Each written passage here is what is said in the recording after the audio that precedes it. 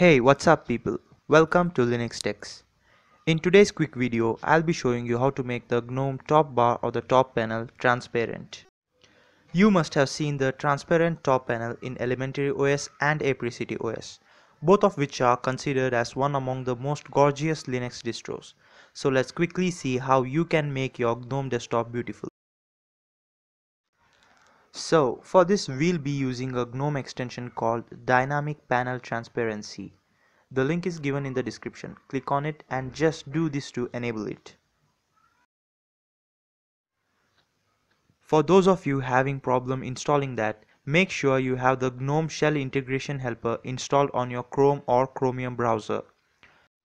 If not, then the link to get it is also given in the description. After getting the Gnome Shell integration, then try the Dynamic Panel Transparency link. It should work by now. Now that we have got the extension, let's enable it. Open the Gnome Tweak tool, head over to Extensions, and just flick the switch on Dynamic Panel Transparency. Now you can see that the top bar becomes transparent when no full screen window is open. That is, it's dynamic. If you add a light colored desktop background, then apply these settings to make sure the font turns black on desktop.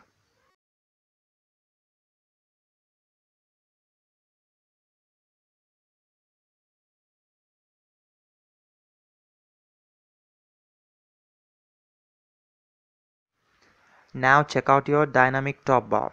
Looks good, right? Don't forget to check out my other top videos here. Do like the video and subscribe for more Linux videos. This is Linux Tech signing out.